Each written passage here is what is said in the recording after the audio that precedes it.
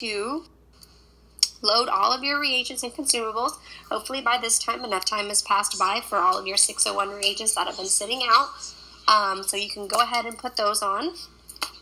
And then you're going to load your 501 reagents and make sure everything that you need to have on the instrument is on before you request your calibration in QC, because you don't want to have, put in a couple more reagents, and of course you're going to have to QC them and they may have to be calibrated. So just make sure everything is on that you need it to. If your 45 minutes isn't up, just take a pause and just wait until it is, and then we'll move on from this step. But let's just say that it's been 45 minutes and we reloaded everything.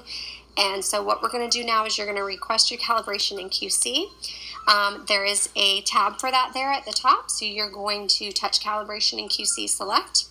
You're going to touch routine QC, which selects all controls to run all of the active reagents on your analyzer. Once you do that, you're going to touch your standby bottle, which will select controls to run on all of your standby reagents. Then you're going to select QC load list and touch print, and that'll print out your list for you. And then you're going to touch the recommended button if it's in yellow, and as you can see in the picture, it is yellow. So we will go ahead and touch that and select calibration load list, touch print and close, and that'll print out another list for you. So you should have 2 sheets of paper, one of them for all of your controls that you need to make up that are ready to be put on. And then the second list is for your calibrations, and that'll show you all of your calibrators that you need to make up to put on. After we do all of that, we're going to go ahead and shut down the computer, which is just at your main screen. There's a shutdown button. Just go ahead and press that button. It'll shut down the computer, and then you'll look to your right, and there's a switch on the analyzer. You just flick that switch down, and it'll go ahead and shut off the analyzer. So then you will go on and perform all of your hands-on maintenance while the instrument and the computer both are powered off. So the first part of the 601 manual cleaning is you're going to go over and empty the 601 SysClean cups and replace them with new ones. I know in the picture there you see 2 big cups. My finger is actually pointing in the middle of them, pointing to the 2 little cups, and the 2 little cups are the ones you want to replace. Now that little white bar that's over those cups, you're going to lift that up. Once you lift that up, the cups are really easy to remove, and you'll go ahead and go over to where you make up the calibration and controls. In that first drawer there are extra cups, and you'll set them in there and then press that the little white bar back down, and that locks them into place, and then you're done with that. Next thing you want to do is clean your ProCell and Clean Cell reservoir fill nozzles with DI water. As you can see, my finger there is pointing to one of them, and you'll see a little clear plastic tip that's on there, and you're going to have to unscrew that, pull it off. You can go over to the DI water sink and just rinse them out, and then you'll have to screw it back on. Now there are 4 of them, so what I recommend you do is do one at a time. That way none of them get mixed up. So it does take a little bit of time, but that's okay. And the next thing we do is we're going to clean your pre-clean mixer with the cotton swab moistened with DI water, and that is in the first picture there, and those are those 2 black circle looking things. It's the easiest way I can describe it. So you're going to just clean those, gently wipe over them, and then your incubator is in the second picture there, and you can also use a cotton swab with DI water and just clean inside of each and every one of those little holes. Again, this is time consuming, but it is important that it gets done.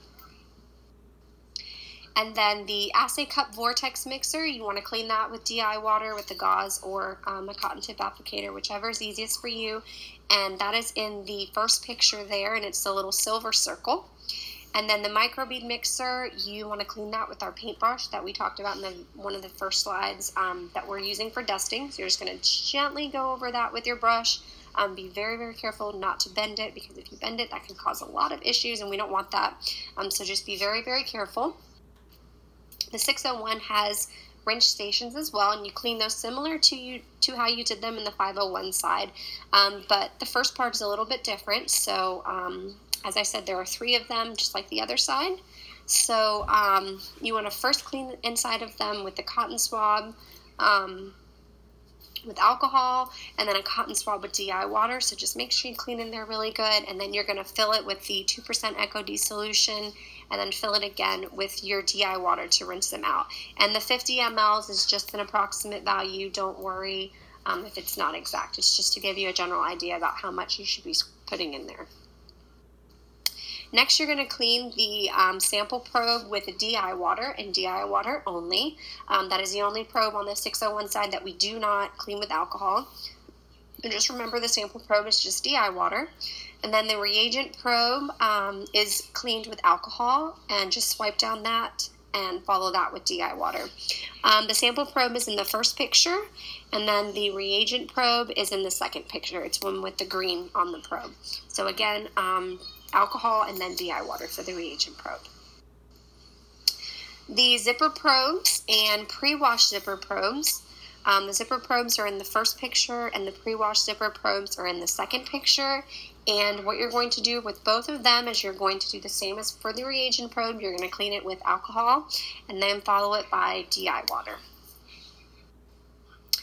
After you are finished with that, you are finished with all of the manual cleaning for the 601 side, and we are ready to power on our analyzer. So you're going to go over to the computer, click on the power up button, and once you see the computer turning on, you can go ahead and flick the switch and turn on the analyzer. And this startup process takes about 12 minutes, and our chemistry supervisor has programmed this analyzer that once it's shut down, it will automatically go into the weekly pipe, and the weekly pipe takes about 70 minutes to complete. So you have plenty of time to get your calibrators and controls made up. So also, I don't think calibrators and controls will take that long to make up. So just make sure that everyone in the lab kind of knows what we're doing, and it's, hey, let you know it's weekly maintenance today. So we're going to be a little bit longer than usual, just to give everyone kind of a heads up. While that 70 minutes is going on, you can, as I said, start preparing your calibrators, start preparing your controls, get your green wash rack ready to go on. Remember, that always has to go on first. You can record your photometer check. That will be under your print view. Record that in our log that we do every day for our daily maintenance.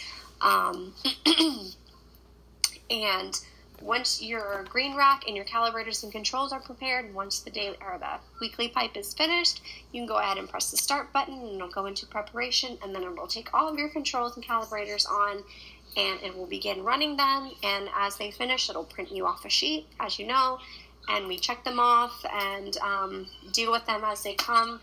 If there's any problems, whether you have to rerun QC, recalibrate, things like that. But all of that is done after the weekly pipe is finished. So I hope this presentation was informative, and I hope that it made it a little bit easier than what people were thinking it was going to be. I know weekly maintenance is always kind of dreaded, but it's really not that much more than our daily maintenance. It's just a few extra steps. The weekly pipe takes longer, but that's not really work for us. So I really hope this gave you guys a better understanding on how to do it. I hope the pictures were helpful to you to show you what exactly to clean and how to clean them. So I want to thank you all for taking the time to listen, and I hope you all have a wonderful day.